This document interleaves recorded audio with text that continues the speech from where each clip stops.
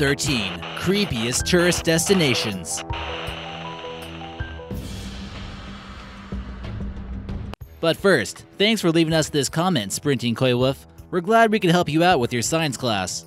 Let us know the creepiest tourist destination you've been to in the comments section, and maybe we'll feature you in an upcoming video. Number 13. Iceland's Witchcraft Museum. There's many strange museums out there like we're about to see on this list, but certainly one of the darkest, creepiest of them all is the Museum of Icelandic Sorcery and Witchcraft. Iceland has been home to some interesting beliefs and folklore, and witchcraft has been a part of their culture for centuries. For example, it exhibits information about how to bring someone back from the dead, involving unusual poetry, spells, and walking through graveyards. When you walk into the museum, you would see this spooky-looking zombie rising from the floor. Other spells you learn would be the one that talks about how to make someone invisible. Possibly one of the most terrifying pieces is this dried skin of someone's legs, made into pants. Number 12. The Sedlec Ossuary. Located in the Czech Republic, this 13th century ossuary is certainly on the list of creepy tourist attractions in Europe. During this time, the demand for burial space at this location was at an all-time high. Crusaders had brought back soil from the Holy Land, making it a hotspot for people looking to be buried here. During the 19th century, there were so many bones at this location, the priests decided to use the bones as building blocks. The inside is basically decorated with bones along the interior like you see in this photo. Elaborate statues are also made into things like chandeliers. Number 11. Gardens of Bomarzo. Also known as the Parco dei Monstri to the Italians, which literally translates to the Park of Monsters, this certainly isn't your average park.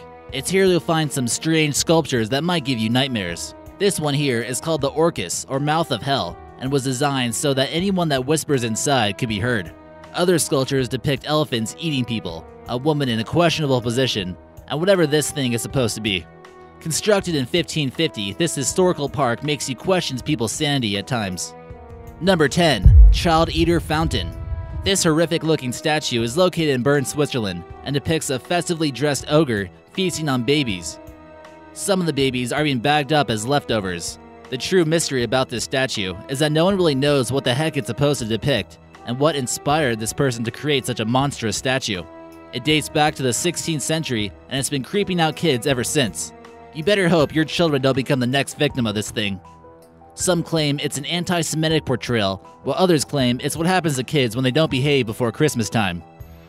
Number 9. Skeleton Lake. This really doesn't sound like somewhere you'd want to go wakeboarding or during your next vacation. Skeleton Lake, or Rupkund, India, is located high up in the Indian Himalayas on an alpine spring. Sounds nice until we mention the part that it's completely surrounded by skeletal remains of over 300 people. A hiker came across this scene but couldn't quite figure out the reason for all the bones. Some say they were the victims of a massacre from an invading tribe sometime in 850 AD. Either way, you probably don't want to wander around this place for too long, or you might end up like these people. Number 8. Chonburi, Thailand. Most of us probably consider Buddhism to be a peaceful, enlightening religion, but some Buddhists in Thailand with a wild imagination came up with this park. Also known as the Wang San Suk Hell Garden, tourists are basically getting an insane walkthrough of the artist's portrayal of hell, located outside a monastery. Some grotesque statues depict torture and suffering as you walk through. They believe that in hell, sinners must face brutal punishments. Despite some of the statues being quite graphic, it's a popular destination for family day trips. Do so at your own risk. Number 7. Tyneham Village. This ghost town in the United Kingdom is one of the more eerie ghost towns that you're actually allowed to visit. Located on the English Channel west of Portsmouth, residents were forced to leave their homes so Allied troops could train for the invasion of Normandy nearly 70 years ago. The residents believed that they could return to their homes once the training was over, but they never did, and the town remains abandoned. It's now the largest army training ground in the UK. Visitors are allowed to come on certain days of the year, but the Ministry of Defence can withdraw access with short notice. Number 6. Burke's Fall, Ontario. A Canadian artist by the name of Peter Kamani had a disturbing idea of building what he described as a forest. But instead of trees, he used 18-foot tall cement and screaming heads. Sounds peaceful, right?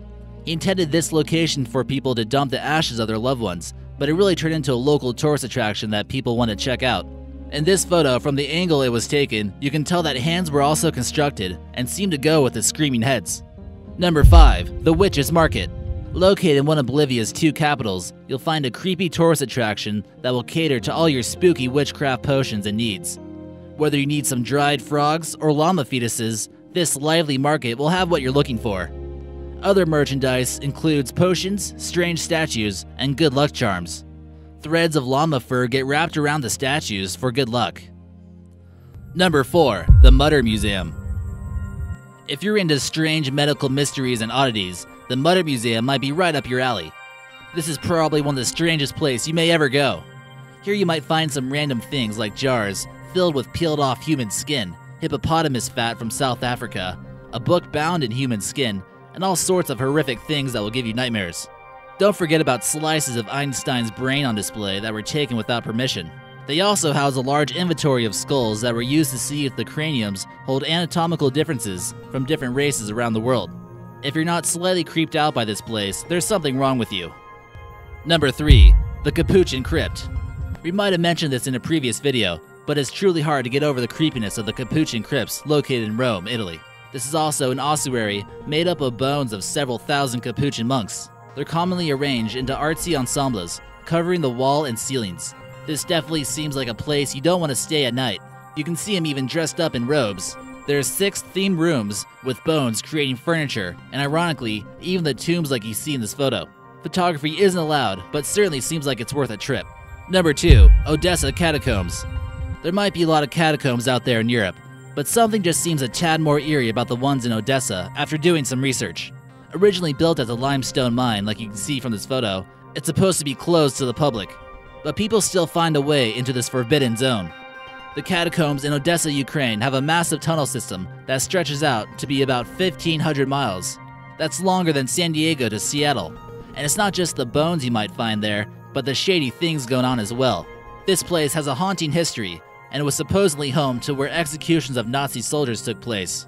It also acted as a Soviet hideout. In modern times, it's been the location of homicides, illegal mushroom cultivators, and bootleg winemakers. Recently, a woman explored these tunnels and never came back. Rumors of treasure being here make it popular for urban explorers. Enter if you dare. Number 1. Villisca Axe Murder House. Believing that people would actually make a tourist attraction where gruesome murders took place seems beyond ridiculous and disrespectful. An entire family of 6 met their untimely end here in 1912, and the mystery was never solved who was responsible. Some are bothered by the fact that ghost hunters and tourists are allowed to stay the night here, but this might not seem to be the best bed and breakfast place to stay at. It's reportedly haunted by the victims, and one ghost hunter actually became possessed and stabbed himself in 2014. There was no indications of foul play, and the ghost hunter had reported no mental health issues. It appears as though all the wounds were self-inflicted.